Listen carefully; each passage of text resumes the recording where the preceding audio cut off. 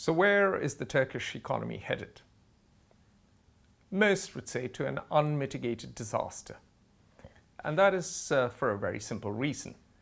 Turkey is now ruled not by President Recep Tayyip Erdogan, but by Sultan Recep Tayyip Erdogan. Turkish institutions have no independence. Turkey's central bank, worryingly, does not have a say even as to interest rates, and that this is extremely significant.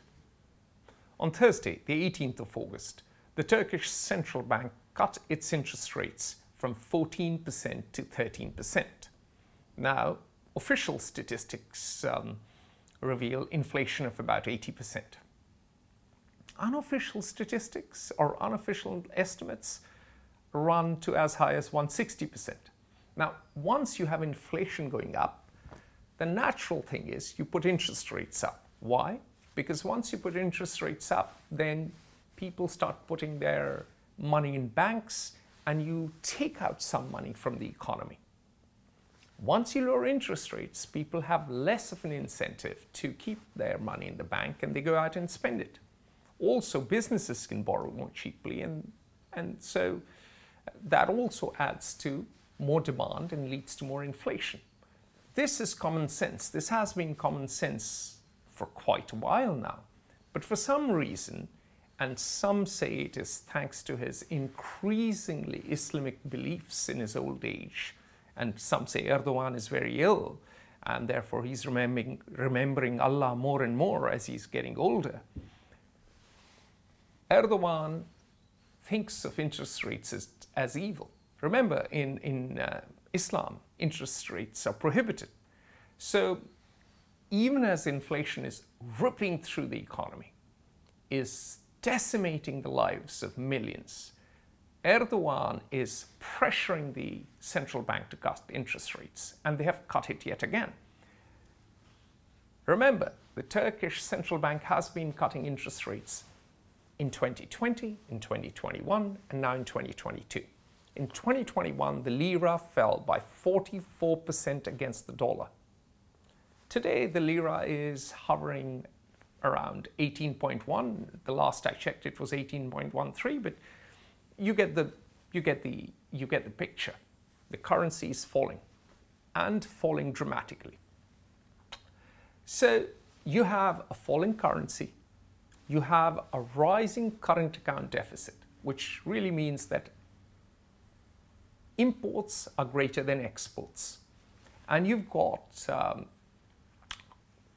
a rising budget deficit, meaning the government is spending more than it's earning. And you've got workers, young people, pensioners falling below the poverty line in large numbers. So what are you seeing right now?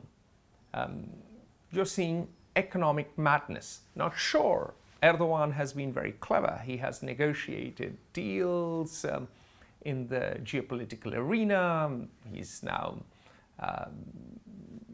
cavorting with Russia, Iran.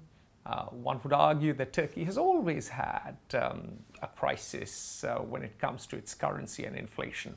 It's had it for decades. After all, Turkey was a frontline state in the Cold War, and it extracts geopolitical rent.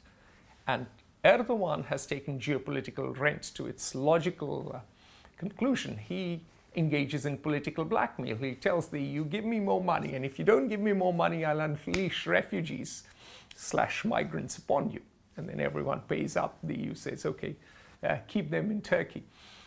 And that infusion of cash helps him get by. The latest news reveal that Turkey is using tourist dollars to prop up its currency. Turkey has also got some cash from Russia and the Gulf recently. Turkey is going to impose restrictive capital controls, which means that Turks will not be able to buy dollars, or you won't be able to freely buy and sell lira. Well, we won't be able to get money out of the country, really. It will no longer be a free exchange or a floating exchange rate. Now, all of those measures are in some ways, defensive measures to stave off an inevitable tide. The reality is the government is spending more than it earns, the country is spending more than it earns, and prices are rising by the day. Revolutions and elections depend on the price of bread. And it's ironic that Erdogan, who made his name initially for sound economic management and for being a decent mayor of Istanbul, is now turning to be this interest rate cutting maniac in the face of inflation. Perhaps the Sultan is getting too close to Allah. Perhaps the Sultan has really lost the plot. But the consequences of that decision are not going to be with the man who built a 1,000-roomed White House, Aksaray, right where the man he detests most, Kemal Atatürk or Kemal Pasha, built his hunting lodge. Out goes secular Turkey. Out goes any rationality in policy making. In comes this new model of Erdogan's extremely dogmatic stand on interest rates.